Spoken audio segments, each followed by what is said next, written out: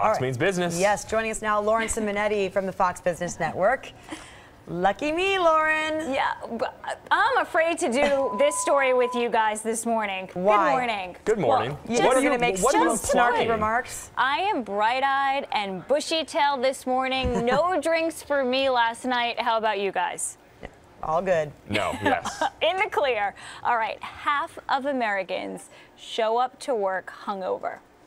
I thought the number would be a little bit higher, but nonetheless, 50%, according to Blowfish, they're a company that makes a hangover treatment tablet, a pill.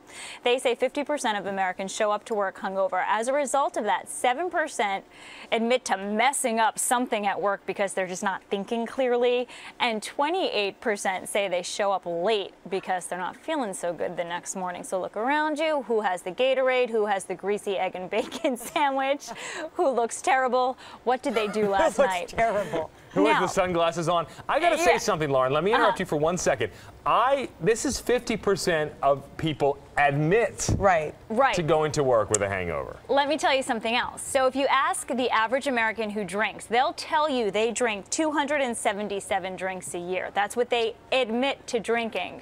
But Blowfish says, oh no, they drink 3 times that. We drink 819 drinks a year. That seems like a lot to me. That's about 15 drinks a week. I don't know. Some people do. I think it depends on your age, where you live, what hours you whether work. you're single, whether you're, I think there are so many factors that go into this that Blowfish might be a little. My first reaction to this story was, yes, when I was in my 20s, I did show up at work hungover. These are the people saying that they show up hungover. No, no, no, no, no. People in their 20s drink half as much as people in their 40s. Oh.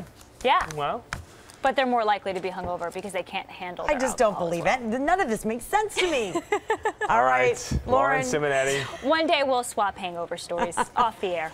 Off the air. Thank you very much. I don't remember them. Too long ago.